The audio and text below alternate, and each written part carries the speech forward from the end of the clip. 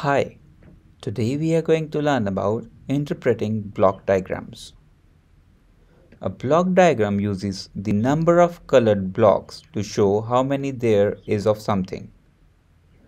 It is a simple way to represent data. Now, how to make a block diagram? Let's learn with the help of an example.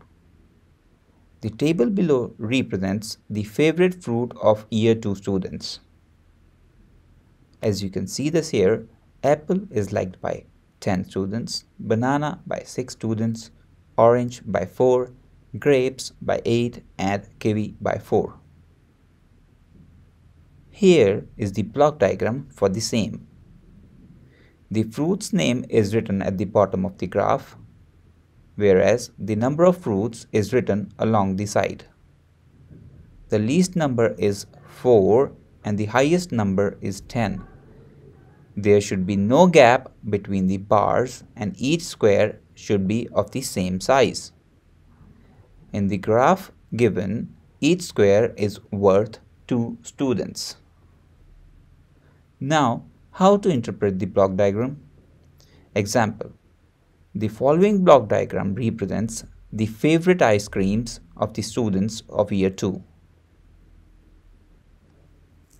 Question: how many students like strawberry ice cream?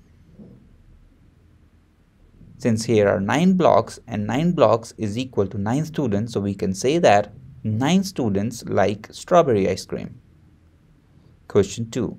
Which ice cream is liked by 3 students? Count in threes to know which ice cream is liked by 3 students. Butter pecan ice cream is liked by 3 students as it represents 3 blocks. Let us try another question. The given block diagram represents the favorite colors of the students of Year 2. Now, how many students like red color? Here, number of red blocks are 3. Therefore, we can say that 3 students like the red color.